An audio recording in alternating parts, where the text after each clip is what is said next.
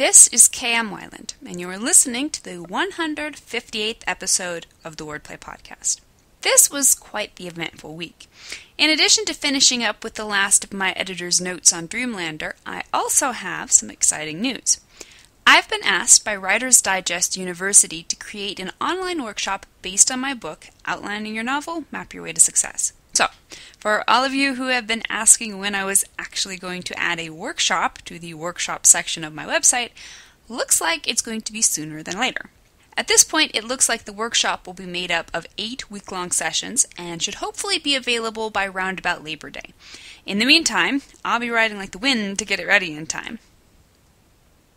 Why your hero needs a yappy sidekick. The latest post in the video series on my blog discusses the value of a vocal, oft-present minor character who can act as a foil for your protagonist. To watch it, visit my blog at wordplay-kmweiland, that's weiland.blogspot.com. New videos are posted every Wednesday. And now, I hope you enjoyed this week's podcast. What is the purpose of your scene? In creating meaningful and effective scenes, the most important questions every writer should ask himself are, what is the focus of this scene? What is its purpose? Let's take a look at how to find the best answers to these questions. How to find your scene's purpose. Scenes are created in one of two ways. One, either we begin by envisioning something happening without yet knowing how it will move the plot forward, or 2, we start out with the knowledge of what needs to happen to move the plot forward, then build a scene around it. Often the latter is easier to work with since we're consciously building scenes with the plot's needs in mind.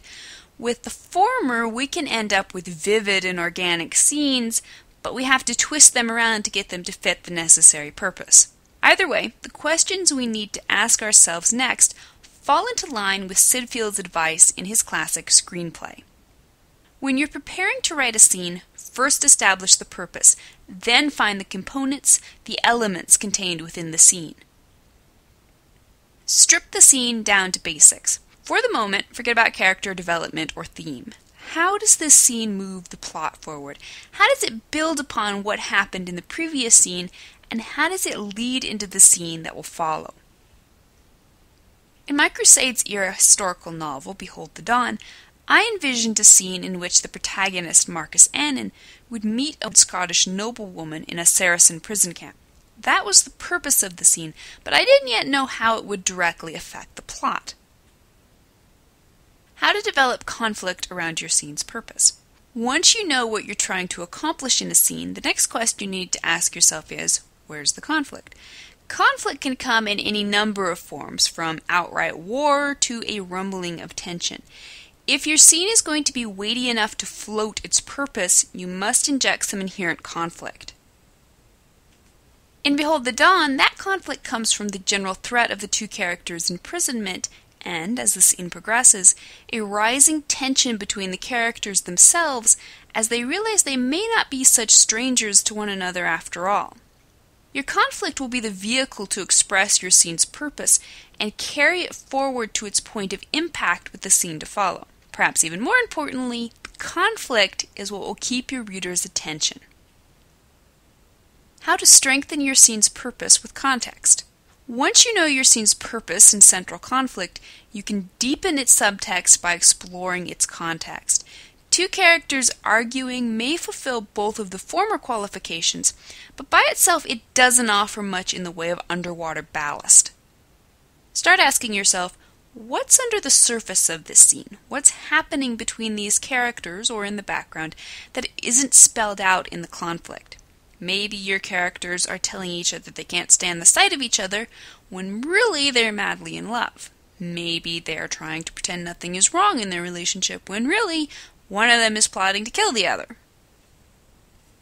Subtext brings so much to the table, and all you have to do to put it into play is to choose your settings, dialogue, and narrative with care. What you don't say can be as powerful as what you do. If your madly in love characters are breaking up, why not set the date for Valentine's Day? Or maybe their falling out happens in a theater while the credits run on a love story's happy ending. Don't choose your character's surroundings randomly. Choose them to strengthen the emotional impact of every scene. I deliberately sat Behold the Dawn scene at night, in the middle of the stink and fear of a sick tent, to heighten the characters' feelings of hopelessness and desperation, and to contrast with their meeting, which signals the beginning of something new and better for both of them. If you can consciously harmonize your scene's purpose, conflict, and context, you'll be able to focus it, and your reader's attention, down to a needle-fine point. And if every scene in your story can reach that level of focus, your novel as a whole will be that much closer to perfection. Thank you for listening to the Wordplay Podcast. To read a transcript of this episode, visit me on the web at wordplay-kmwyland, that's weiland.blogspot.com, and be sure to listen again next week.